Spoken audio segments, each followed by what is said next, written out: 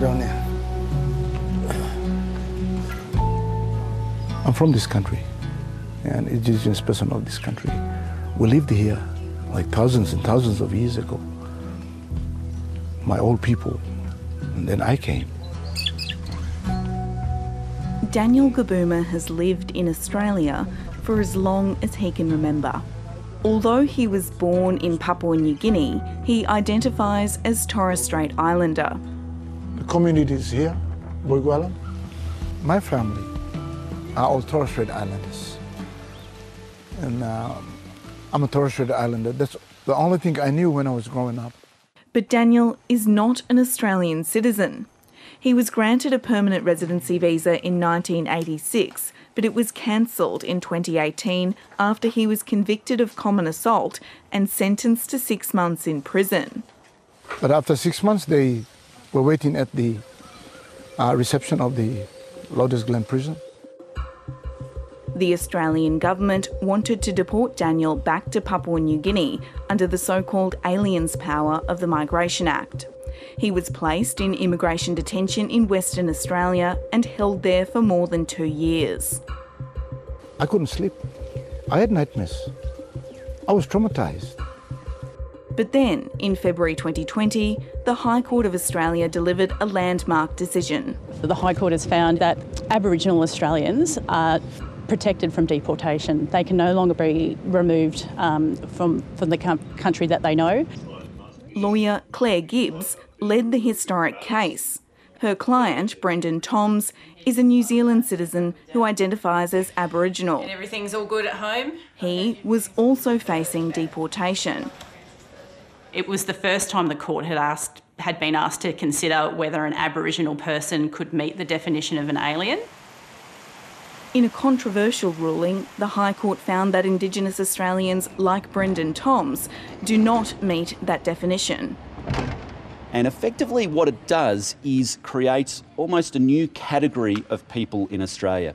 You're neither a citizen under the Australian Citizenship Act, but nor a non-citizen. Since the ruling, Daniel Gibuma, Brendan Toms and at least 8 other Indigenous men have been released from immigration detention. But despite being freed, Daniel is living in limbo. His visa has not been reinstated, which means he cannot legally work or access welfare.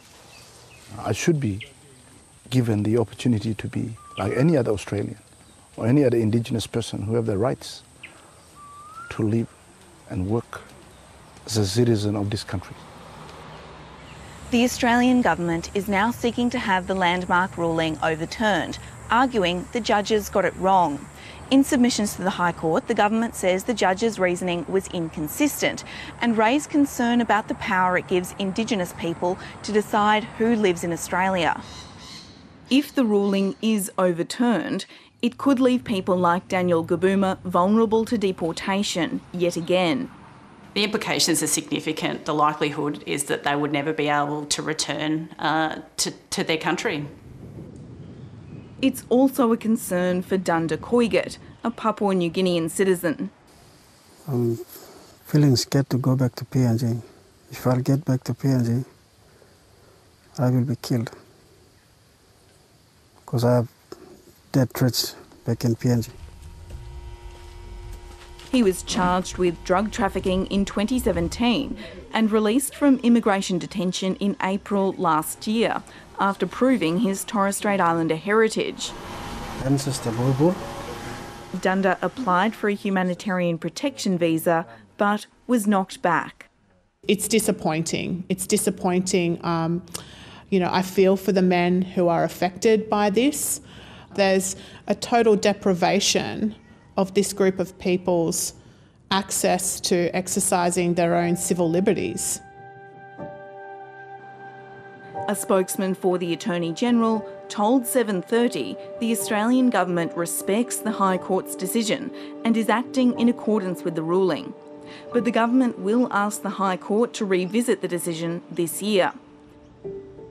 Advocates say instead of fighting the decision, the government should implement new policies to recognise the rights of Indigenous non-citizens to live and work in Australia. There's a total deprivation of this group of people's access to exercising their own civil liberties. And almost 2 years since his release from immigration detention, Daniel Gibuma just wants to get on with his life. I need to be given the rights as a human being to get back once more into the society, get a job, pay tax, and give something back to this country.